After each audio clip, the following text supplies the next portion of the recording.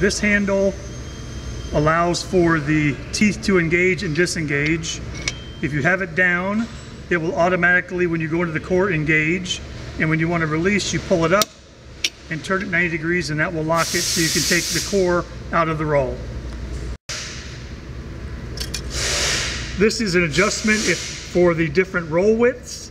You will need to pull the pin out, and then you slide the expander forward to the next hole, put the pin back in, and put the cotter pin in, and that will get you for the different roll widths.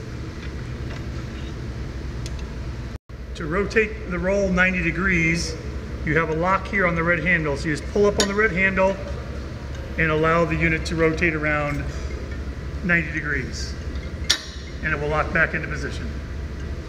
So when you want to rotate it back again, you just pull up the red handle and rotate it back up to lock it into position. 6 casters on the Voyager. There's a 15-degree plus or minus angle adjustment.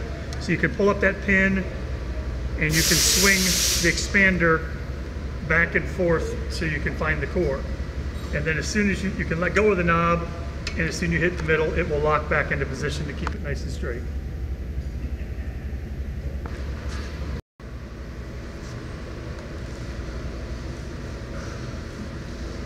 You take the unit into the core, lower it into position.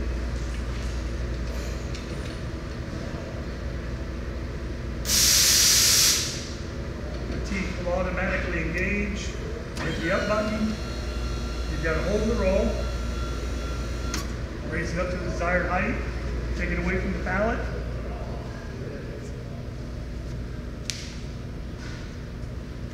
Pull up on the red handle.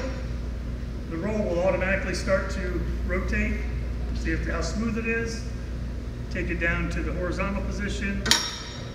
The handle will automatically lock, so you don't have to hold it the whole time. Take it down to the floor.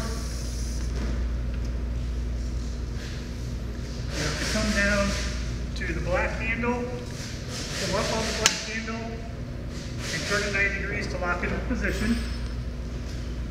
And just take the Voyager out of the core.